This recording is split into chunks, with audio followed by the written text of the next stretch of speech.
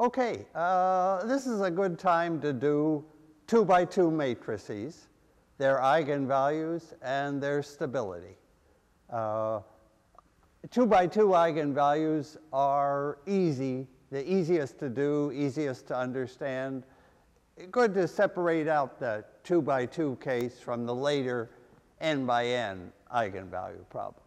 Okay, so here, and of course, let me remember the basic dogma of eigenvalues and eigenvectors. We're looking for a vector x and a number lambda, the eigenvalue, so that ax is lambda x. In other words, when I multiply by a, that special vector x does not change direction. It just changes length by a factor lambda, which could be positive, it could be 0, could be negative, could be complex number. It's a number, though. So that's the key equation. Let me go toward its solution. So I want to move that onto the left-hand side. So I just write the same equation this way. And now I see that this matrix times the vector gives me 0. Now, when is that possible? That matrix can't be invertible. If it was invertible, the only solution would be x equals 0, no good. So this matrix must be singular. Its determinant must be 0, and now we have an equation for the eigenvalue lambda. So lambda is how much we shift the matrix to make the determinant 0. We shift by lambda times the identity. Just subtract that from the diagonal. Okay, so can I begin with a very easy 2 by 2 matrix, the kind that we met first, called a companion matrix.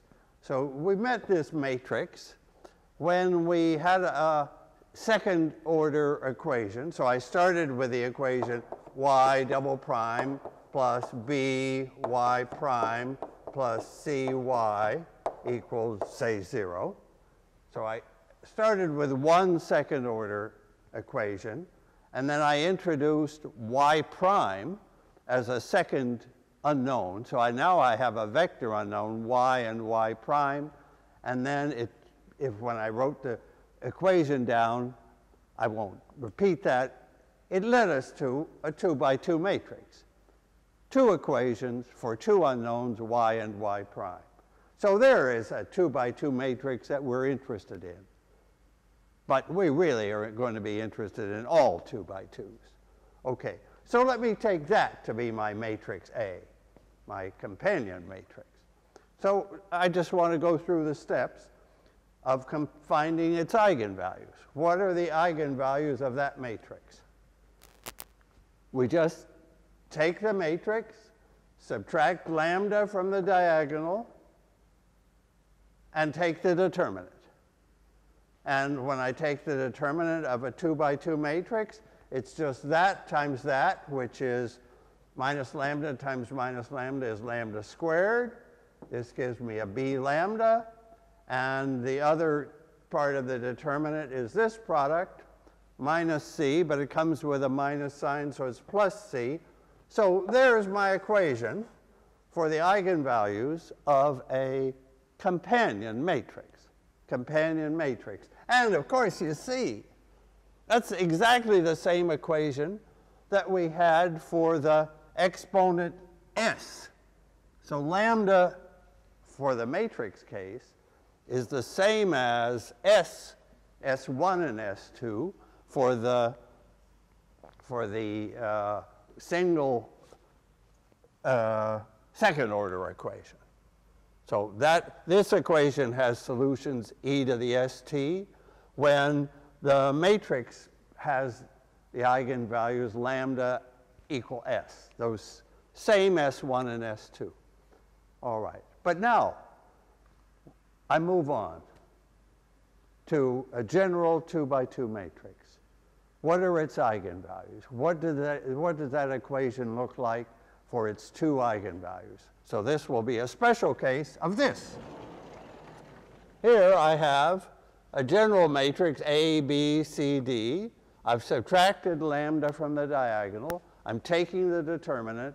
That'll give me the 2 eigenvalues. Okay, let's do it. Minus lambda times minus lambda is lambda squared.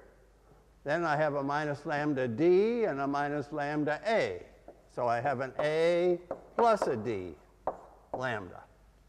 And then I have the part that doesn't involve lambda. The part that doesn't involve lambda is just the determinant of A, B, C, D. It's just the AD and the minus BC. So there's an AD and a minus BC, and all that is 0. Okay. It's a quadratic equation, 2nd degree. A 2 by 2 matrix has 2 eigenvalues, the 2 roots of that equation. Okay, I just want to understand how more and more about the connection of the roots, lambda 1 and lambda 2, to the matrix A, B, C, D.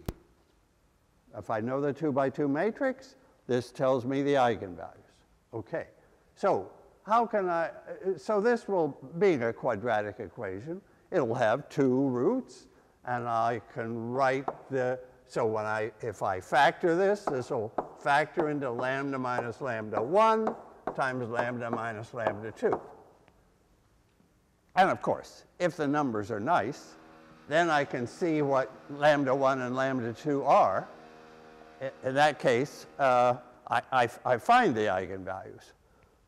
If the numbers are not nice, then lambda 1 and lambda 2 come from the quadratic formula, the minus b plus or minus square root of b squared minus 4ac. The quadratic formula will solve this equation, will tell me these 2 numbers.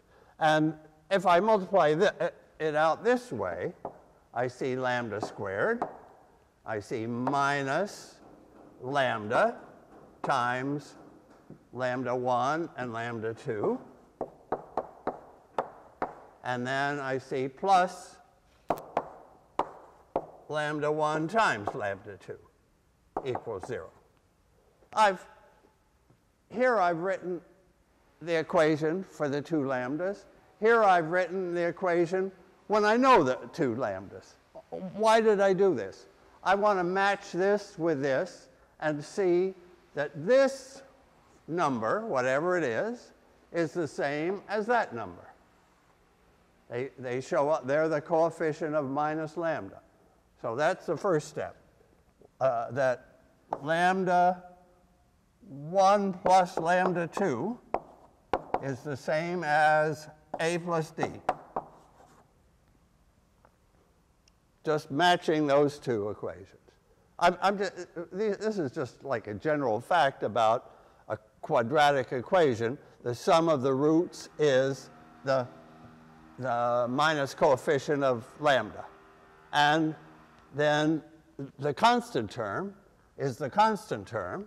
So lambda 1 times lambda 2 is AD minus BC. Okay. These are facts about a 2 by 2 matrix, A, B, C, D. The sum of the eigenvalues, so this is the sum of the eigenvalues, so I'll put SUM to indicate I'm looking at the sum, is that A plus D are the numbers on the diagonal. So that's a little special. When I add the diagonal numbers, I get something called the trace of the matrix. I'm introducing a word trace. Trace is the add up down the diagonal, and that matches A plus D. And this one is the product of the eigenvalues, lambda 1 times lambda 2, so that's the product, and that's equal to the determinant of A. I just making all the neat connections that are sort of special for 2 by 2. Right, so that if I write down some matrices, we could look at them immediately. Let me write down a matrix. Suppose I write down that matrix. Say, how about, oh, I'll make them, let me make them 0, 1, well, 0, 4, let me improve this a little. 2, 4, 4, 9. 2, 4, 4, 2 would be even easier. Sorry. Okay. I look at that matrix. I see immediately the two eigenvalues of that matrix add to 4. 2 plus 2 is 4. I took the trace. The two eigenvalues of that matrix multiply to the determinant, which is 2 times 2 is 4 minus 16 minus 12. So the sum here for that matrix would be 4. The determinant of that matrix would be 4 minus 16 is minus 12. And maybe I can come up with the two numbers that have add to 4 and multiply to minus 12. I think that they are 6 and minus 2. I think that the eigenvalues here are 6 and minus 2, because those add up to 4, the trace, and they multiply 6 times minus 2 is minus 12. That's the determinant. 2 by 2 matrices, you have a good chance at sort of seeing exactly what happens. Now, my interest today for this video is to use all this, use the eigenvalues, to decide stability. Stability means that the differential equation has solutions that go to 0. And we remember the solutions are e to the st, which is the same as e to the lambda t. The s and the lambda both come from that same equation in the case of a second order equation reduced to a companion matrix. So I'm interested in when are the eigenvalues negative? When are the eigenvalues negative? Or if they're complex numbers, when are their real parts negative? So can we remember trace the sum, product the determinant, and answer the stability questions? So I'm ready for stability.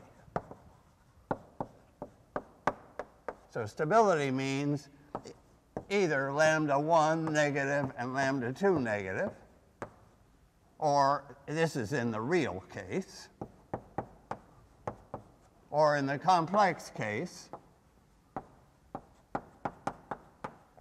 lambda equals some real part plus and minus some imaginary part. Then we want the real part to be negative. Real part of lambda, which is a, should be 0. So that's our requirement. If the eigenvalues are complex, we get a pair of them, and the real part should be 0, so that e to the point about this negative a was that e to the at will go to 0. The point about these negative lambdas is that e to the lambda t will go to 0. This is stability. So my question is, what's the test on the matrix that decides this about the eigenvalues? Can we look at the matrix? Maybe we don't have to find those eigenvalues. Maybe we can use the fact. Again, the fact is that lambda 1 plus lambda 2 is the trace, and lambda 1 times lambda 2 is the determinant. And we can read those numbers off from the matrix. Then there's a quadratic equation. But if we only want to know information like, are the eigenvalues negative? Are their real parts negative? We can get that information from these numbers without going to finding the eigenvalues from that quadratic equation. Wouldn't be that hard to do, but we don't have to do it. Okay, so suppose we have two negative eigenvalues. Then certainly this would mean the trace would be negative, because the trace is the sum of the eigenvalues. If those are both negative, trace is negative. So we can check about the trace just right away. What about the determinant?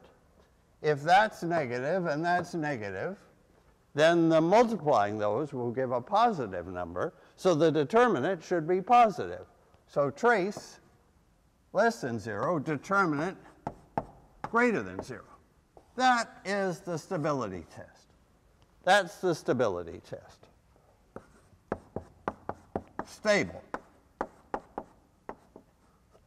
The 2 by 2 matrix A, B, C, D, if its trace is negative and its determinant is positive, is stable. That's the test.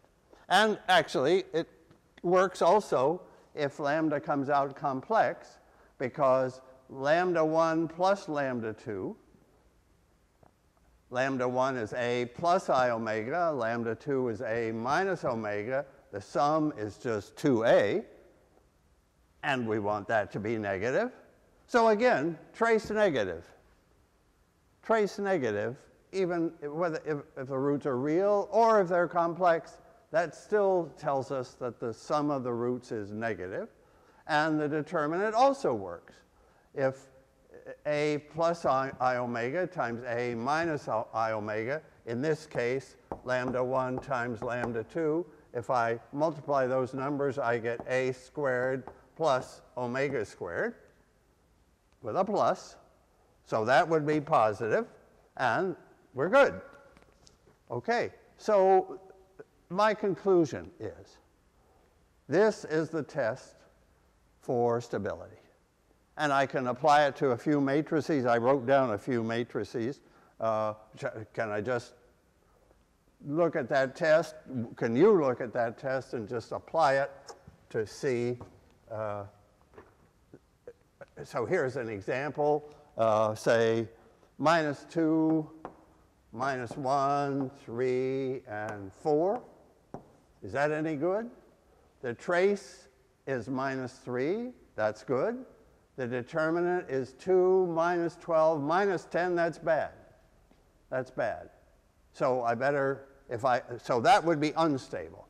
The determinant, that has a negative determinant, unstable. So I'll put an X through that, unstable. Let me take a stable one. A stable one I'm going to want like -5 and 1, let's say, that's okay.